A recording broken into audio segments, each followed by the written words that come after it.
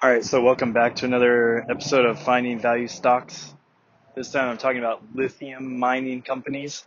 So I'm going to go through a bunch of lithium miners and calculate their enterprise value to total resource reserve equivalent and looking for the best value one out of the group.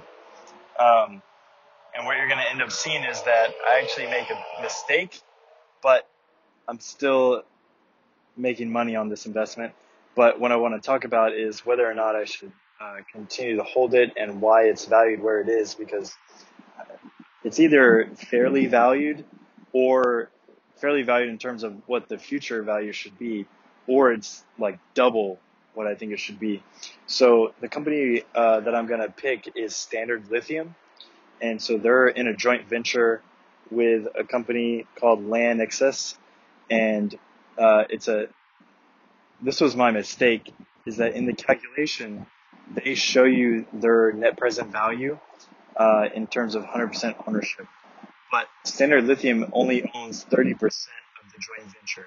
So you have to, divide all the values by a third.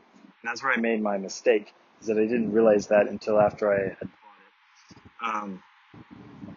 But the good news is they had a lot of good backstory that was also helping them. So they were planning to uplist to the NYSE, and they've just announced in the last few days that they're going to do that coming up this week on July 13th. So once they announced that, the stock popped.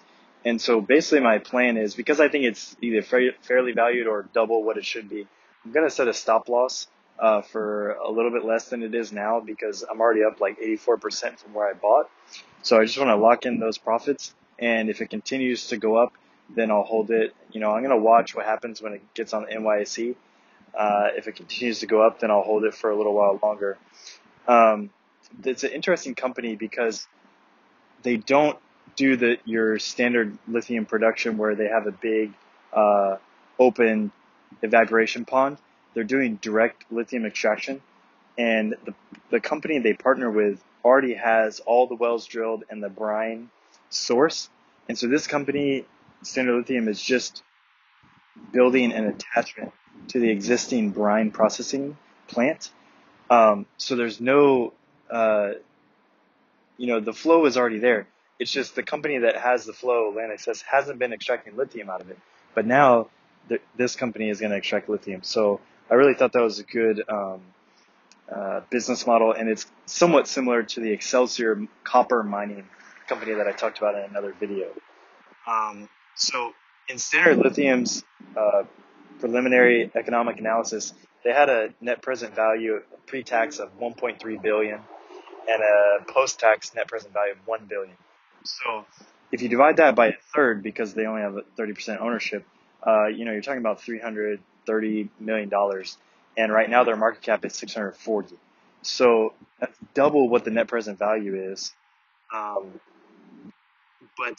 if you look at what their expected earnings, like their net income will be, and you apply, a 10% enterprise value to EBITDA ratio to it, okay, now you're in the 640 million range where they're priced at now.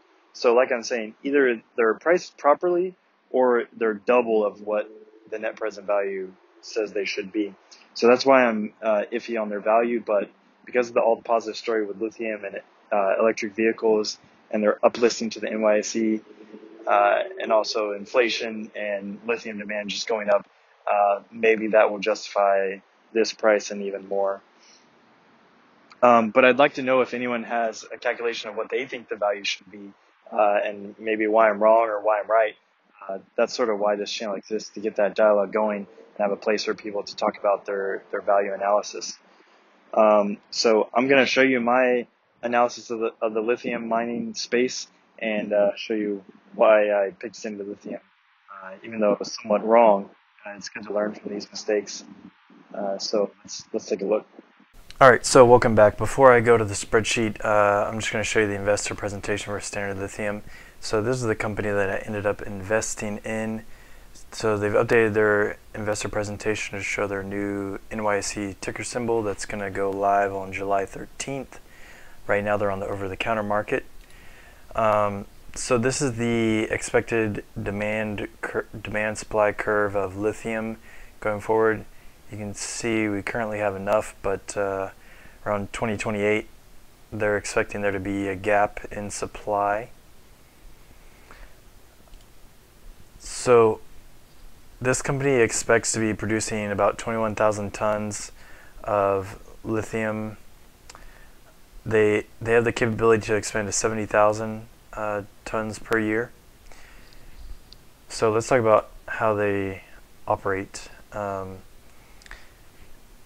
They're in this company, in this city called, near the city called El Dorado in Arkansas.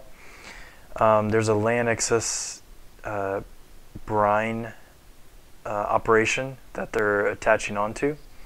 So let's go to a schematic of how that works. So land access currently has this plant that extracts bromine from brine, from basically salty water from the earth, but they don't extract any lithium. So Standard Lithium is going to attach their plant to basically the wastewater of this bromine plant, and now they're going to extract the lithium and then pump the water back into the earth. So they've come up with this direct lithium extraction process that allows them to extract lithium from the water without needing the evaporation ponds that most lithium producers use. So this saves them a lot of time, and also it's more environmentally friendly because they don't need these huge pieces of land where they're going to evaporate the brine. So that's an advantage they have. Also, all these wells already drilled, so they've already got this supply of brine going. They just need to put themselves in series with it. This is a picture of their demonstration plant. Here's a picture from above. So you can see this is their current plan. They made this demonstration plant that can produce 100 to 150 tons per year. Their phase 1 is 9,700 tons per year.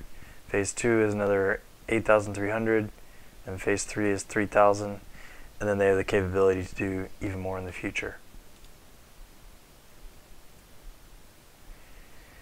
So this is just a picture of where they are. So that's basically how the company is planning to operate. They also have this capability to start up another section of extraction, separate from the current plant that they're building. And that's one thing that maybe why the market is pricing this so well, is that once these guys perfect this direct lithium extraction process, they can go use it in other places and from other brine sources. So let's go into my lithium spreadsheet. So this is a list of all the lithium companies that we analyzed. And so when I first did this analysis back in March, is when I invested, and the stock price was 260-ish, and now it's up to 479. So it's been doing pretty well this past year. So yeah, I bought over here and now it's up at 479. But the funny thing is, when I analyzed this, I only had this line number 6. And when you do that, the company looks like it's extremely undervalued, because this is the total value of the lithium that they have in the ground. But Standard Lithium only owns 30% of this joint venture between Standard Lithium and Land Access. So you have to take this total value and multiply by 0.3 to actually get their portion. Now they have the option to go up to 40%, but for worst case, when we're doing our conservative analysis to find value, we just want to go with the worst case. But let me show you why I initially invested in this stock.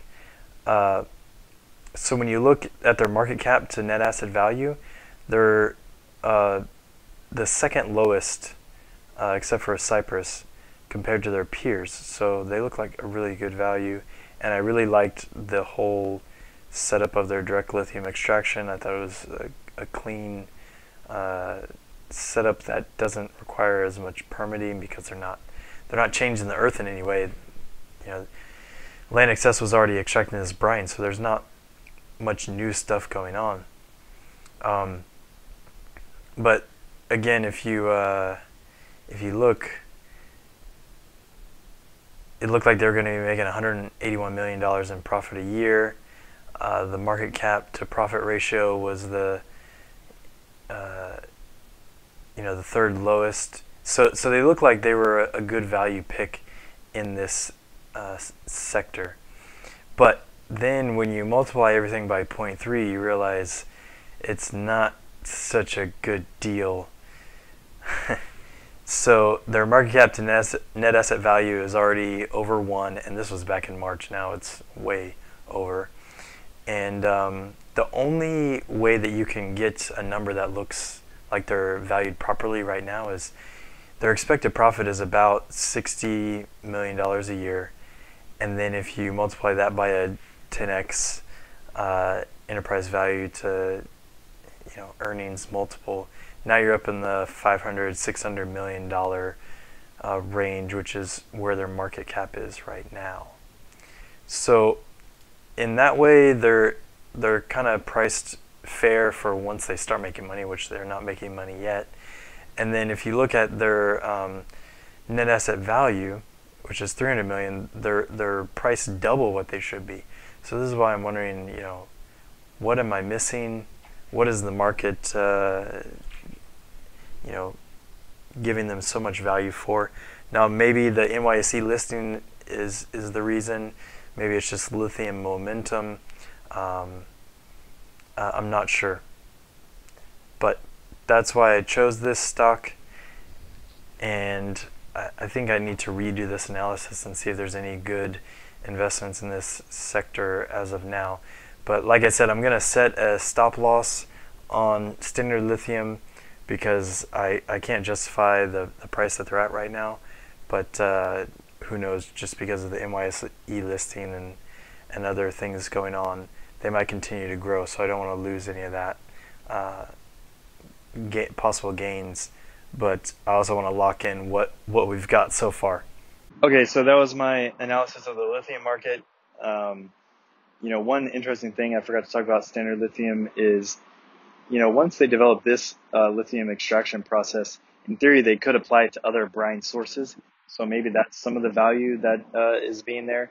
They've also started talking about a second project that's nearby. They call it Tetra. I'm forgetting the full name, but basically they have